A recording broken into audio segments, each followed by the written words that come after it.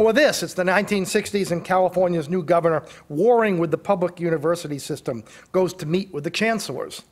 Students massed to protest his arrival by standing shoulder to shoulder and staring at him in complete and jarring silence.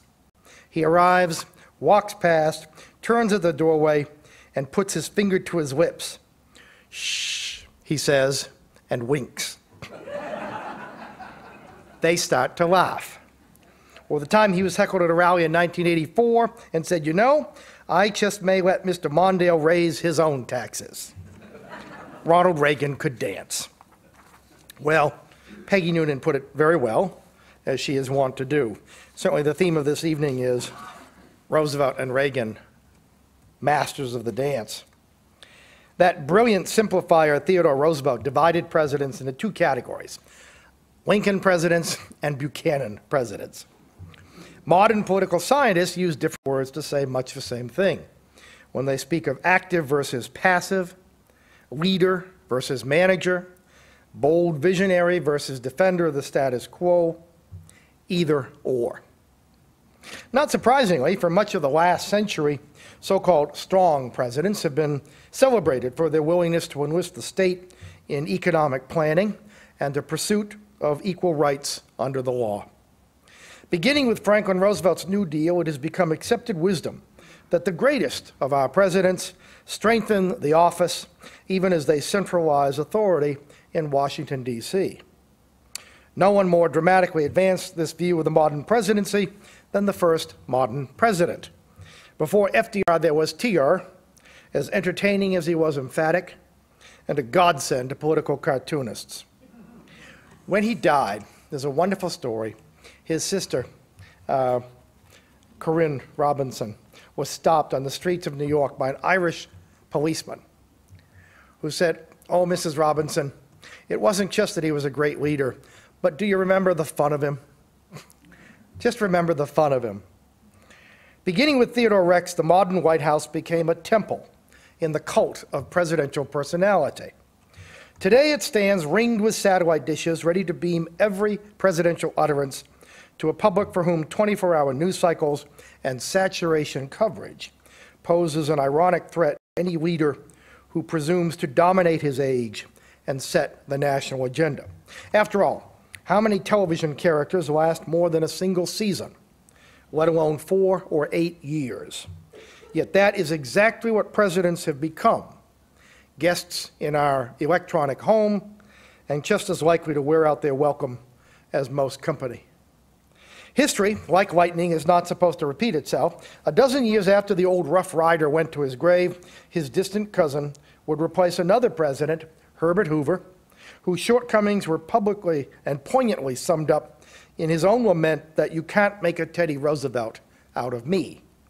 Franklin Roosevelt entertained no such doubts. "I want to be preacher president," he said, in conscious emulation of his swashbuckling cousin. By the 1930s, the bully pulpit, first put to such effective use by the first Roosevelt, was electronically wired. Thanks to radio, millions of Americans, and I suspect some of you in this hall tonight know exactly what I'm talking about, could listen to a president in their own homes. Aiding FDR's honey-on-toast baritone was a keen sense of timing and an instinctive grasp of the dangers of overexposure. A depression-weary public responded overwhelmingly to the new messenger and his message of hope. The actress Lillian Gish said of FDR, "He seemed to have been dipped in phosphorus." Herbert Hoover's mail had been taken care of by a single clerk. Franklin Roosevelt had to hire 50 clerks to take care of his mail.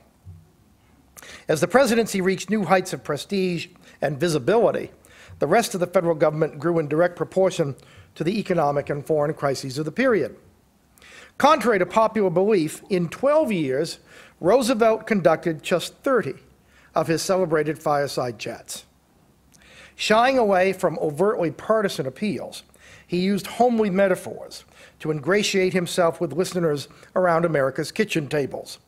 So he spoke of priming the pump to justify deficit spending, and of loaning embattled Britain a garden hose in the form of Lend-Lease, with which to douse the flames started by Hitler and his Nazi arsonists.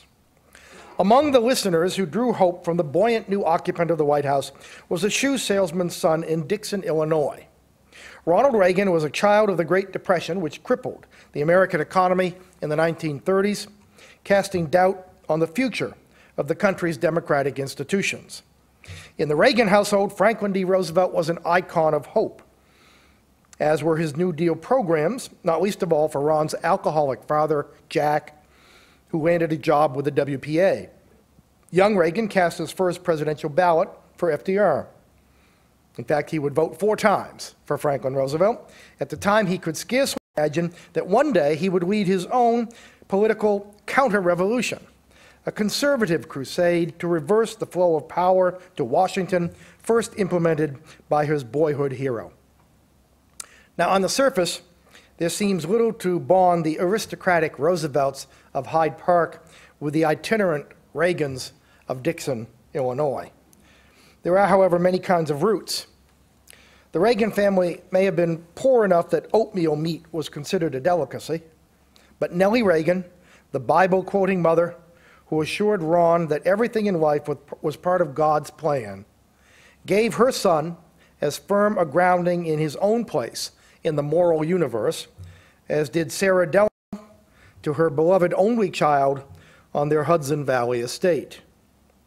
Growing up in a household dominated by adults, young Franklin Roosevelt learned early to hide his true feelings behind a dutiful facade of smiling aloofness.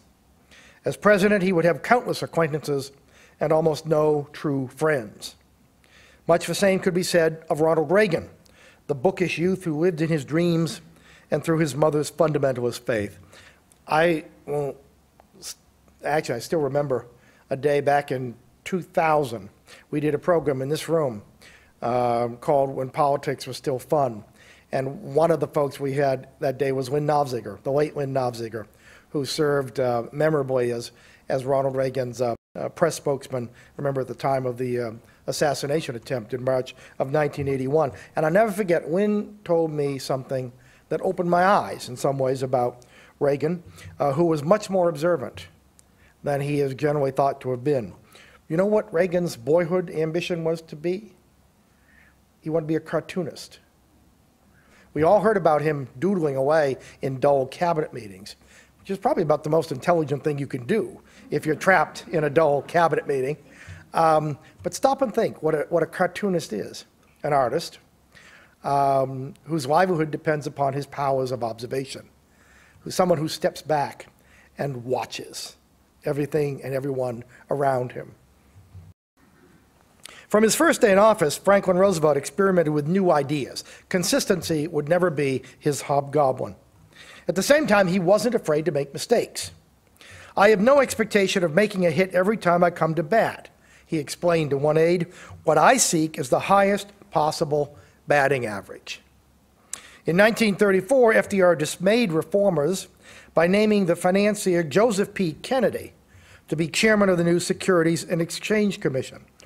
Even Jim Farley, the chairman of the Democratic National Committee, protested the appointment, reminding Roosevelt of the unscrupulous methods that Kennedy had employed in building his fortune. FDR was unfazed, unpersuaded.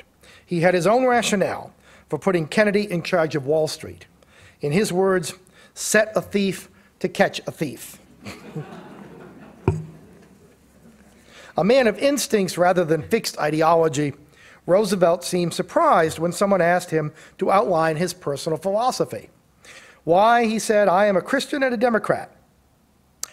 He was similarly unreflective when his own wife raised the issue of religious training for their children. "I never really thought about it," he told her. "I think it is just as well not to think about things like that too much." Ronald Reagan was scarcely more introspective.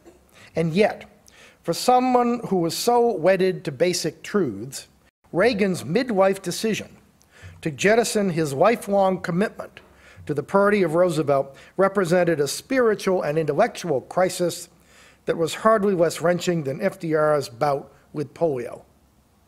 In time, both men would be shot at by would-be assassins, their graceful responses exposing the steel behind their smiling exteriors.